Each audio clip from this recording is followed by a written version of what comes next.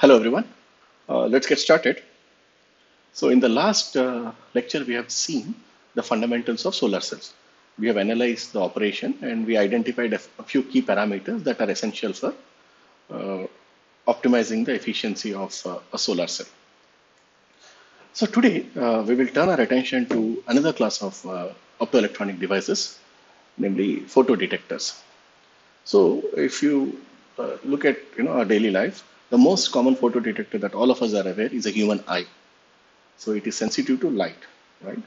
So it turns out that human eye is sensitive to the visible part of the spectrum.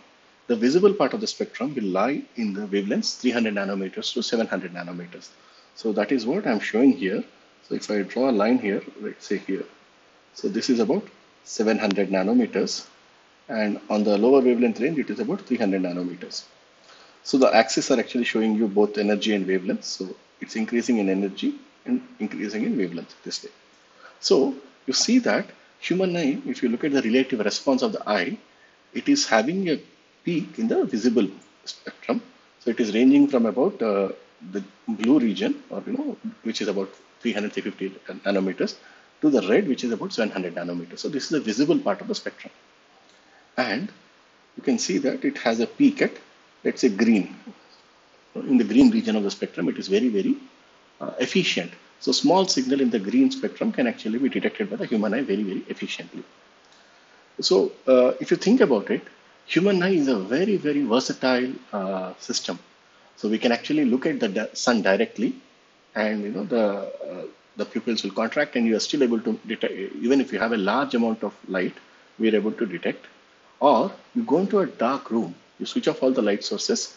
After some time, your eye adjusts, and you can actually see. Even if there is some faint light, we'll be able to see, right? In fact, recently there were some scientific experiments that were done, and it was shown that a human eye is capable of detecting even a single photon with a significant statistical probability, above chance. So we can actually detect a single photon. If you think about it, that's a very, very amazing thing, because if you just think about a regular laser pointer that we use in our presentations, right? This small battery operated laser pointer. If you shine that, typically the power that is emitted by that is about few milliwatts. Okay, and you have seen that, and if you hit that, if you shine that light, you will see that it's bright and you can follow the presentations, right? So in that spot, there are about 10 power 15 photons, and we're able to see it quite clearly. Now you start reducing the number of photons by 15 orders of magnitude, and we still can see with the human eye. It's a very, very fantastic piece of, a fantastic photodetector in that sense. So in some sense, we would like, if our ideal photodetector has to emulate the response of human eye. But is that sufficient for us? Well, it turns out that it is not enough, because human eye, for all its versatility, it is still limited. For example, you cannot see very well in the dark. Single photon level it can detect, but you need to have, it takes a long, long time to detect that. For example, in the army, or in the insurgency operations, soldiers want to have night vision goggles, right? You might have seen that they wear these goggles which can actually show them show the images in the night. How are they operating? Well, it turns out that if you take a human body, we have a temperature of about 38 degrees centigrade. So that translates to about 308 Kelvin, right? So for that particular temperature, all of us are continuously emitting IR radiation. So we emit a radiation in the peak above about 10 microns approximately. Okay, so all of us are emitting this IR radiation. And if you build a photodetector that can actually measure this IR radiation, 10 microns, then we can actually see in the dark. And this is a technology that we use, for the night vision, we use a technology which is called as long wavelength IR, LWIR it's called. So we have LWIR detectors which can enable us to actually see what is there in the dark. So this is what soldiers use in the field. So these are also some sort of semiconducting materials. Okay, we will talk about it later on. Another application could be that there are a lot of industrial processes that have temperatures in the range of 1000 to 1500 Kelvin. So you heat up, for example, let's say oxidation. We want to heat it up 900 Kelvin. 900 centigrade actually. Okay, or there is melting of steel and things like that, where you have 1500 degrees Kelvin. So if you have such temperatures, how do you measure that? Well, you can't put a thermometer and measure the temperature, because the moment you put a thermometer, it is going to melt, right? So for those ranges also, for example, if you have 1500 Kelvin, again, we have seen the black body radiation, right? So we said that if you have an object that is heated up to about 6,000 Kelvin, that will have a peak in the visible, right? If you have a lower amount of heat, for example, 1500 Kelvin, its peak radiation would be about, in the range somewhere between 2 to 3 micrometers. So if you are able to build a detector, photodetector that can detect 2 to 3 micrometer radiation, then it can be used in the industrial applications, right? I mean, another common example you might see is automatic door openers, right? They operate in the near infrared. So whenever you go near an object, it has an IR, and then that IR will be detected, and okay, the detector detects that there's a person and it opens the door, right? So these are all different applications of a photodetector. And so today we would like to understand the basic principles of these photodetectors. So to start with, let us look at one of the simple photodetectors, which is namely a photoconductive detector. What it does is you take a piece of silicon or any semiconductor for the matter. Silicon is the most common one. So you take a piece of silicon and you shine light on it. What happens? Well, the light produces electron hole pairs. This is a story we have been telling many times during this course. So what happens if you produce an electron hole pairs? Well, you can actually detect the change in the conductivity of that piece of silicon. So for example, if I shine light here, I'm showing an image of a semiconductor, and you have some light incident on it. Sorry, there is some light incident on this, and we are applying a certain voltage to the semiconductor. So this is a bar of semiconductor of an area L and length L. Okay, so if you apply current voltage, there will be some current. We have already seen this. This is the drift current that flows in the semiconductor. So the drift current, I can write it as sigma times E, which is the Ohm's law. This sigma would be we have seen it multiple times. So Q times mobility of the carriers times the concentration of the carriers. Let's say there's n naught of electrons there. Mobility is mu n times charge plus Q mu P P naught. So these are the equilibrium concentration of the semiconductor. There will be some you will see some current that flows in the semiconductor. Now, when you shine light, you're going to produce additional electron hole pairs, and they're also going to cause current. Current. So how many electron hole pairs are produced? Well, that depends on how much light you are shining. Let's say there are equal amount of electrons and hole pairs. So let's say we'll assume this is an N-type semiconductor. Assume N-type semiconductor. So if I assume that and you shine light, let's say, the minority carriers will be basically the holes. The excess minority carriers will be proportional to the generation rate times the minority carrier lifetime, right? Tau p. So this is the number of holes that are produced in this case. And of course, this will be equal to delta n, which is the number of electrons. And after some time, they're going to recombine, right? So because of this excess minority carriers, what is the conduction that is achieved? Well, that turns out to be, if I can write it here. So this, since delta n and delta p are equal, I'll just mention only delta p. So this will be Q delta p times mobility of n times plus mobility of p. So this is the conductivity for excess conductivity, right? So this is what is produced in a semiconductor. So what we can do is we can detect this light induced current.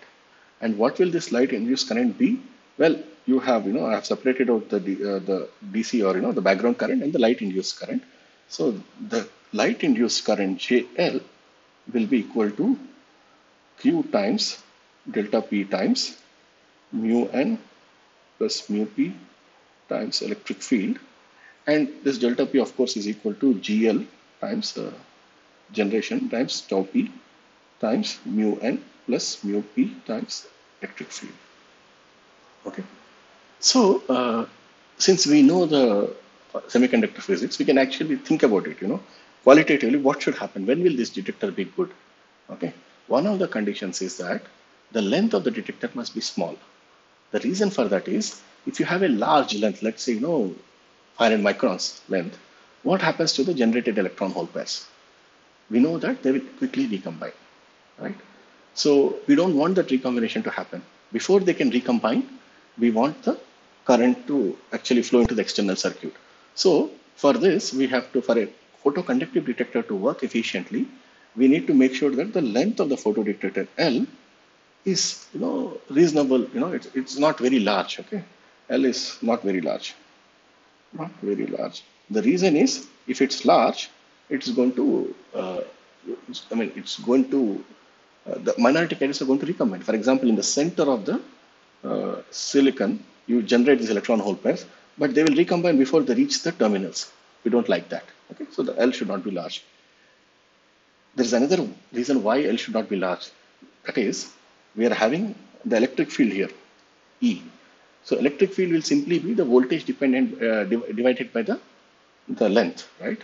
So for example, if I say apply electric voltage of 1 volt, and I take my detector length to be, let's say, 100 microns, just as an example.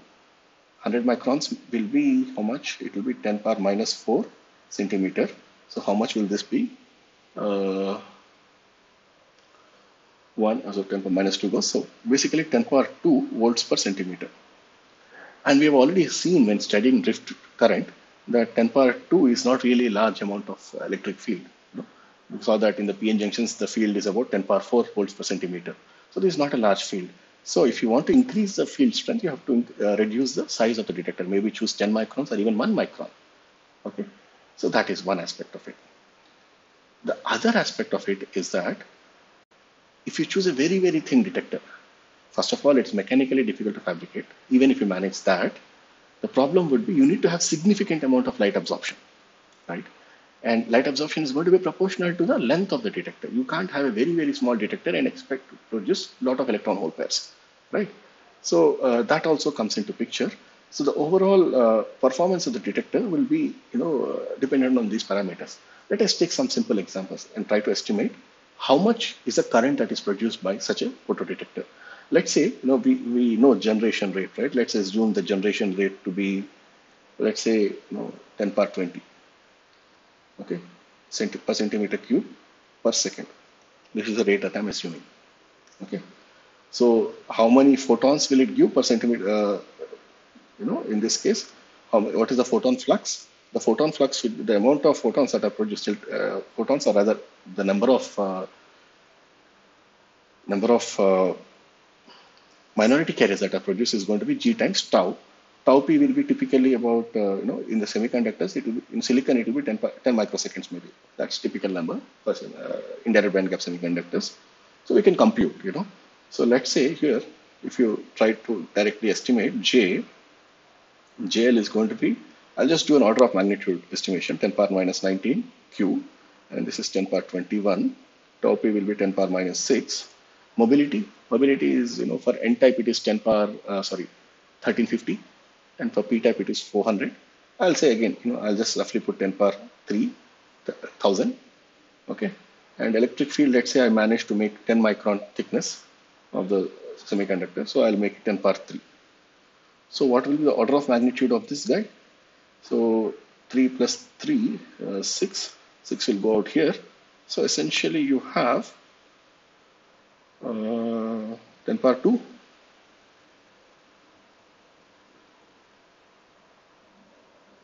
Right? Amps per centimeter square. Okay. Well, this is kind of, the range that you'll expect. Okay.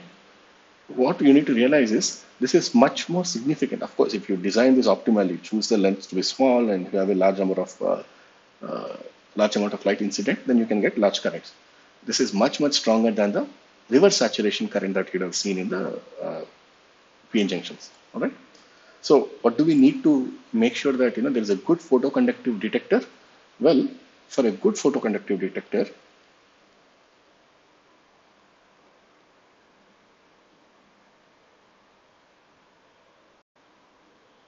you need small thickness.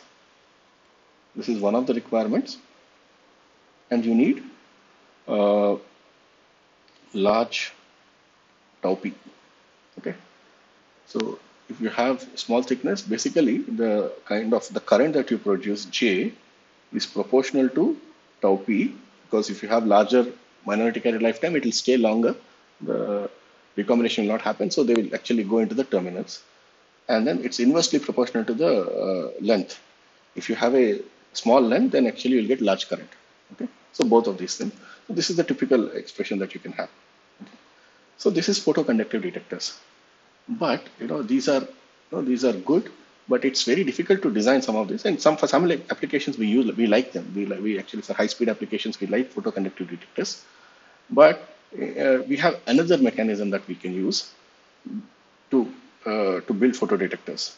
Now, for example, here, if you make the thickness very small, you are not generating sufficient number of electron hole pairs, because the thickness is small, the absorption of photons will be small, and so electron hole pairs will be small. Sometimes we might want to actually generate larger number of electron hole pairs. So how can we do that? Okay, we don't have that much of control. So what we do is we extend this. We actually build it, instead of a simple piece of silicon, we can build a detector out of a PN junction.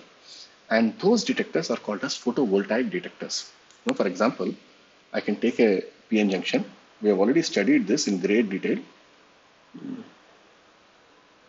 Let's say I take a PN junction. Well,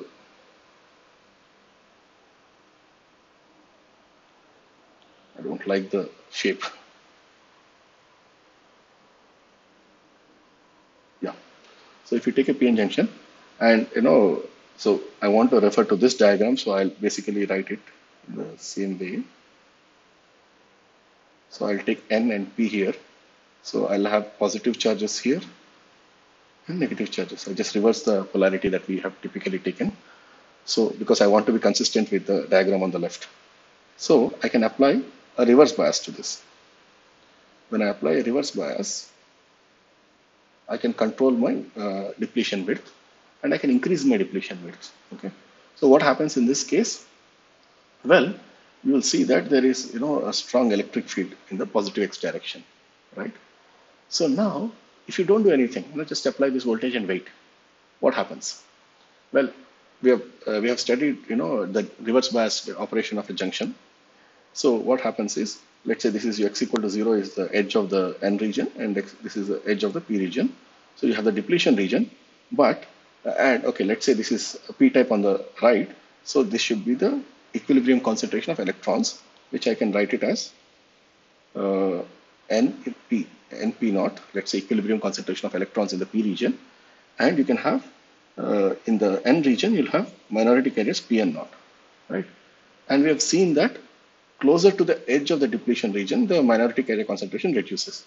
That is because there's an electric field which will sweep the holes to the right and electrons to the left, causing the over a certain diffusion length. We saw that the minority carrier concentration will reduce.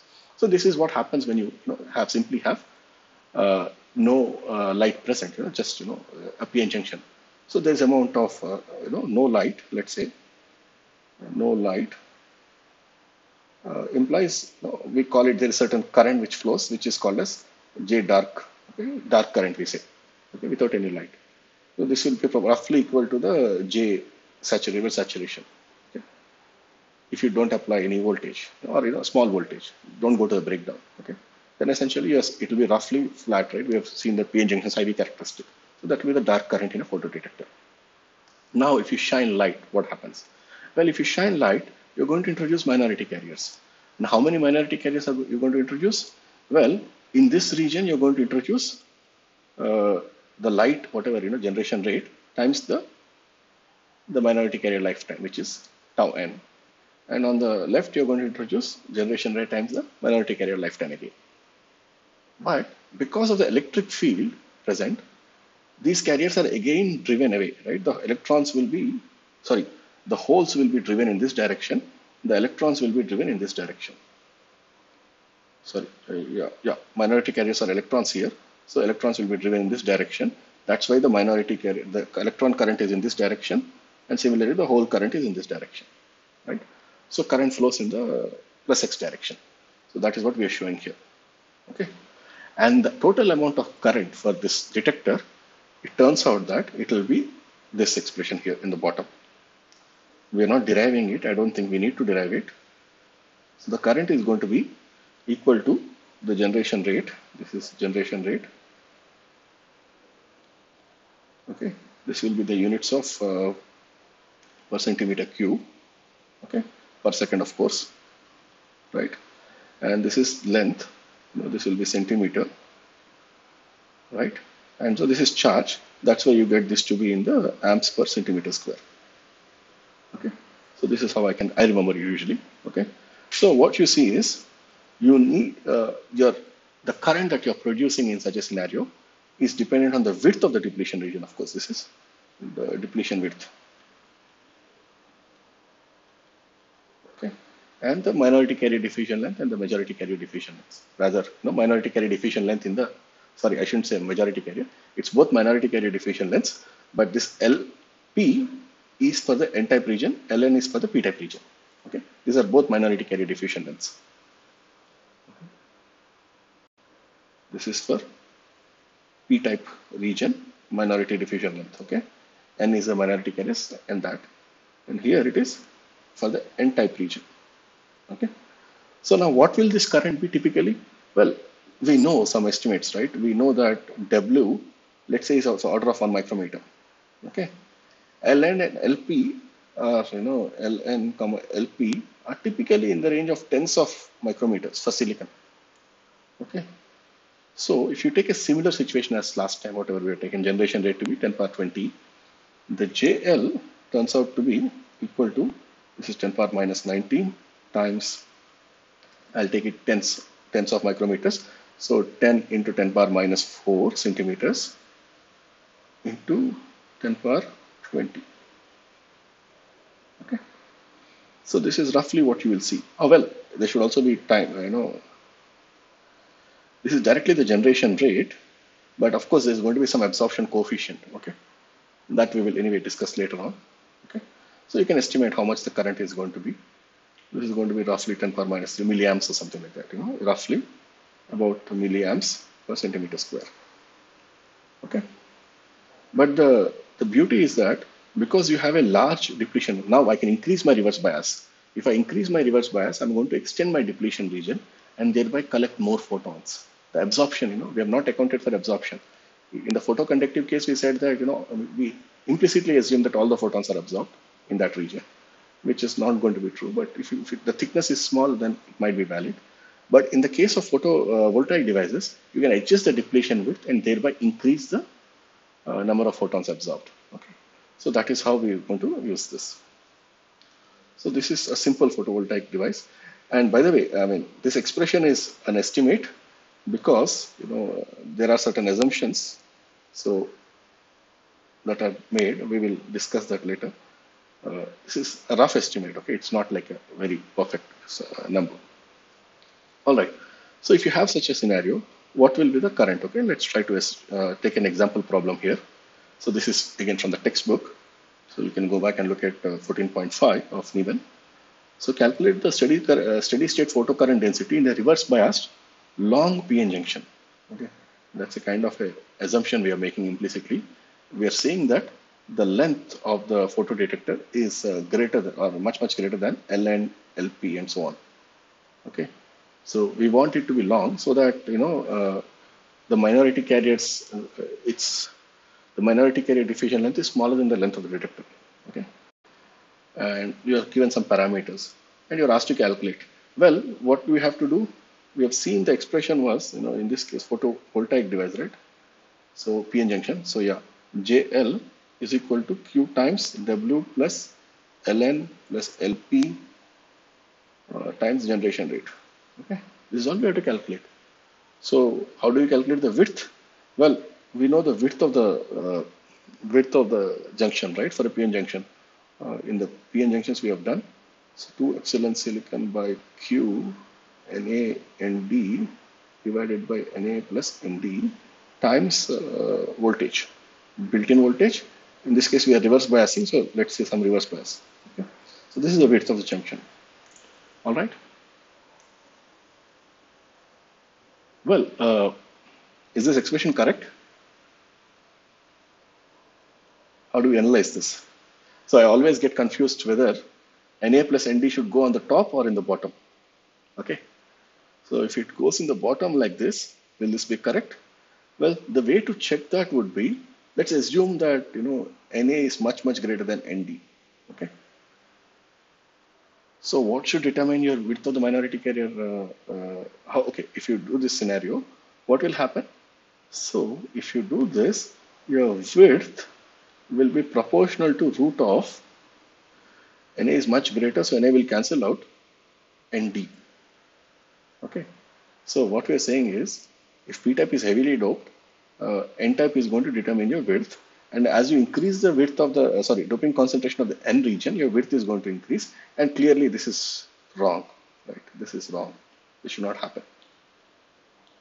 Because we saw that as you increase the doping of the n-type, the width of the depletion region should reduce. Right? That's our basic understanding of p-n junctions. So this expression is wrong. I should correct it. So, so you see, you don't have to remember these expressions. By Q, it should be Na plus Nd divided by Na Nd times Vbi plus Vr. Okay. So if you substitute, we have done it, many times. So this will be in the range of 1 micrometers, let's say. Okay. So I'll leave you to estimate how. We have done this indirectly. Well, yeah, this is what the current is going to be. One significant point that I want to make is, if you compare this to the reverse saturation current, remember Js, right? This was reverse saturation current in a diode, and that was proportional to the minority carrier concentration. So Q, I think there was a dN and np0 divided by, I think it was ln plus, please verify this formula, dp pn, excuse me, pn0 divided by lp. Okay.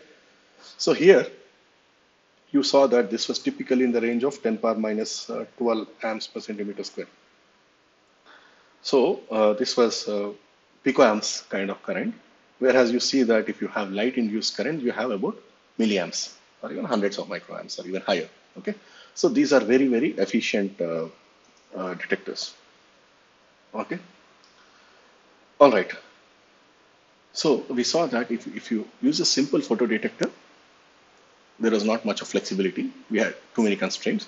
So to overcome those constraints, we have went to PN junctions. We have gone to PN junctions, wherein you can control the width of the depletion region. But what is the typical range over which you can control the width of the depletion region? It's not really that much. Okay. Again, because it can go from about, we saw 0.1 micron to about 1 micron, maybe 1.5 microns with, large voltage. Basically, the width is going to be proportional always to the square root of voltage. If you don't have any voltage, typically about 0.1 micron, even if you increase the voltage, you're not going to get that much of benefit. All right? We still want to increase it further. And the way we achieve that is actually by using another type of photodetectors, which are called as avalanche photodetectors. Okay. So I'll talk about that in the next video.